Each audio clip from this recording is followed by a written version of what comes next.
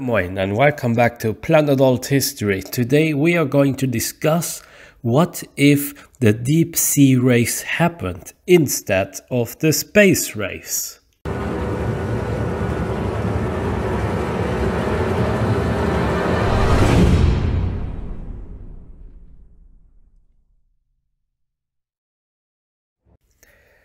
The oceans are still a mystery to most of humanity, and the deepest part of the ocean, which is closer to us than the moon, it has been visited by less humans than the moon actually. Sure, there were only 7 more people on the moon than in the so-called Challenger Deep, but it put things into perspectives, such as priorities and also technology, for instance. While we have rockets and a great understanding of space, this only happened because of the space race. And the ocean, after the decline of the Portuguese, Spanish, and last but not least, the British Empire, started to become less interesting. With the development of planes and the use of them for passengers and cargo transportation, the sea has largely become obsolete. Sure, there are here and there some diplomatic problems between countries, but this is mostly due to supposed resources, and these resources aren't that deep. We don't even exactly know what we can find in the bottom of all the oceans. There is this common sentence that we just know barely like 1 or 2%, but I have no any means to verify whether this sentence is true or not. Life has also been found in many areas with high pressure, toxic and volcanic activities, even in the so-called deepest part of the world.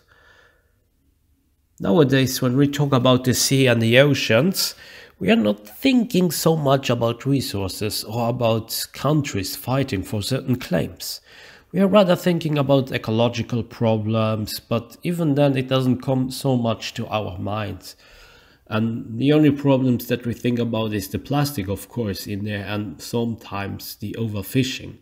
But we don't know whether we actually overfish very deep in the ocean, because we have no clue what is in the deepest parts of the ocean.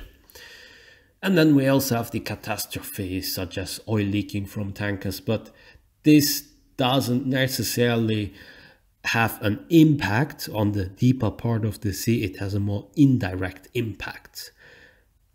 Some parts of the oceans, they saw a rise in importance due to strategic reasons. Let's take China for instance. China claims certain small islands, the Spratly Islands. But then again, are these islands or are these just reefs and banks which just happen to be above the sea level? The US, of course, tried in our timeline to respond to Chinese claims by sending more units and support in and around the South China Sea. But what if all of that changed? What if the deep sea race happens? A plausible point of divergence is that the Soviets would not invest in satellites or barely invest in satellites, but they would search for more resources around in the sea. They would develop technologies that would allow them to extract resources such as oil, for instance, gas and precious metals from very deep parts. They would of course start with the Black Sea, but then they would also go in other areas such as, for instance, the Arctic Sea. And then also maybe the Pacific Ocean. Of course, we can now argue and say that this is what exactly happened, that people actually made technologies that allowed them to go into the North Sea, for instance. And yes, it's actually true. But then again, these places in the North Sea, they aren't that deep at all. Let's say that someone like Khrushchev, who was really crazy about corn, he would then get crazy about sea exploration, and not just for resource purposes, but also in order to map out the seafloor and open new lines of communications, maybe that the US couldn't understand or predict. The US, being the US with their spies, they would find out about such a program, and then they would allocate a lot of research into oceanography. With that in mind, we will get the following consequences on the long run. Satellites in general would have been developed much later. We wouldn't have a GPS as we know, but a very different one, or a delayed GPS system. No satellite telecommunication, no weather satellites, no spy satellites, and no mapping research satellites. There would be a fewer telescopes which could study the stars, the planets, and space in general. We won't have manned space programs in that alternate timeline, no humans on the moon, and no robots on Mars, etc. Our understanding of space would be very little to almost non-existent.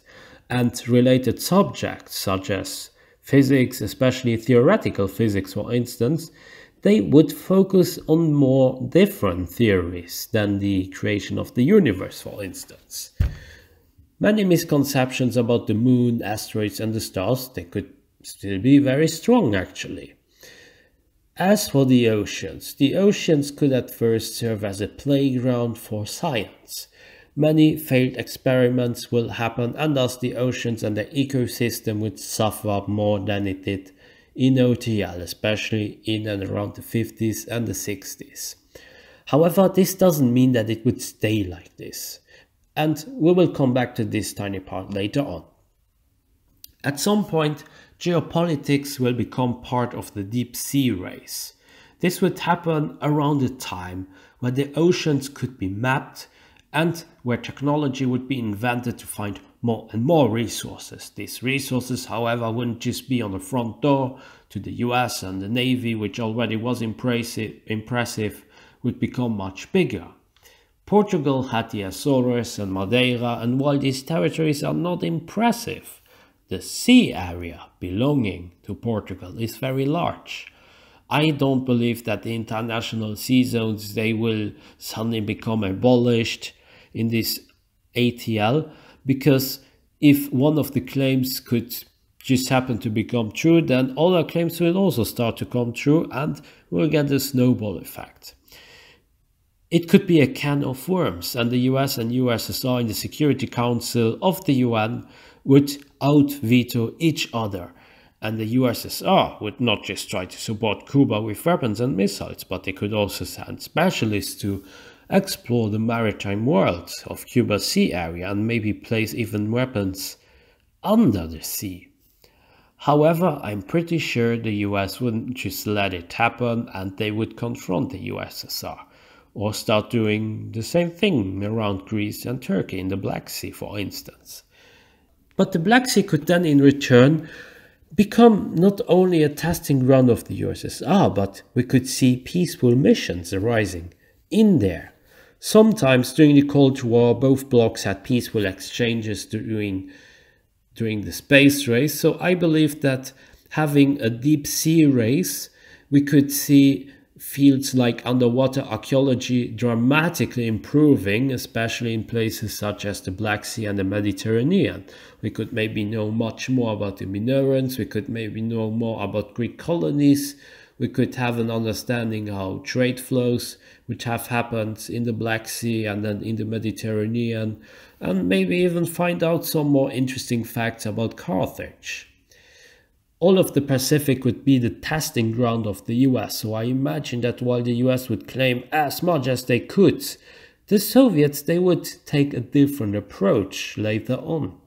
They would try to improve the technologies used to dig deeper, technologies about mapping, and how to work with data that they got from all of this analysis. A similar technology to the GPS could perhaps evolve, only that it would be based in the ocean floors and maybe it would send signals based on water movings. It is possible that less money would be allocated for the research of the ocean, but I believe that it wouldn't matter, as first of all, nobody would be able to win such a deep sea race, and second of all, the problems of the Soviet Union were not due to the space race but mostly for other reasons. The Soviet Union would collapse pretty much as it did in OTL. But one specific consequence of this alternate timeline would be that the Middle East, especially countries such as Saudi Arabia, the United Arab Emirates, Qatar, etc., they wouldn't be that wealthy. And also we wouldn't see so many interventions in the Middle East, such as Iraq, for instance. Perhaps only Britain would be there to defend Kuwait, or maybe nothing at all. Deep sea oil rigs, they would be massively improved upon, being one of the main beneficiaries of that race. And I also think there would be a greater harnessing of geothermal energy than in OTL. The US and many more countries around the world would not depend on the Arab oil, while these countries, they could also have deep sea oil rigs to get oil, but they wouldn't be as rich as they are in our timeline. They would perhaps become more something akin to Venezuela, somewhat stable with few social programs, but not filthy rich as they are now. And if I mention Venezuela, I mean before Chavez. At the end, we could have a greater knowledge of how the ocean works, better technology related to oceans, ocean mining, deep ocean oil rigs. For the first few years or decades, the maritime life would take a hit. But with the rise of anti-nuclear movements, and this is the point that I wanted to mention, we could see the movement also branch out and promote cleaner oceans way earlier or more efficiently than in OTL, because people would be more aware about what is in the oceans and what's actually going on in there.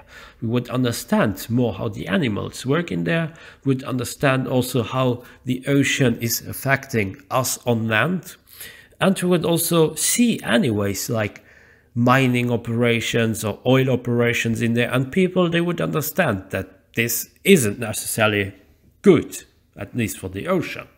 The US would benefit from it because they would be independent and the biggest oil producer way earlier than in OTL. Countries around the Black Sea, Mediterranean, and also archaeology could have a more cultural benefit of it, and many technologies which I can't predict, maybe technologies that deal with high pressure for instance, they could be improved upon. And that's where we leave it for now. That's it for today. I hope you enjoyed my video. Be sure to like and subscribe, leave a comment, support me also on Patreon, and join my forum, forum.planetalthistory.ga. Until next time on Planet Alt History.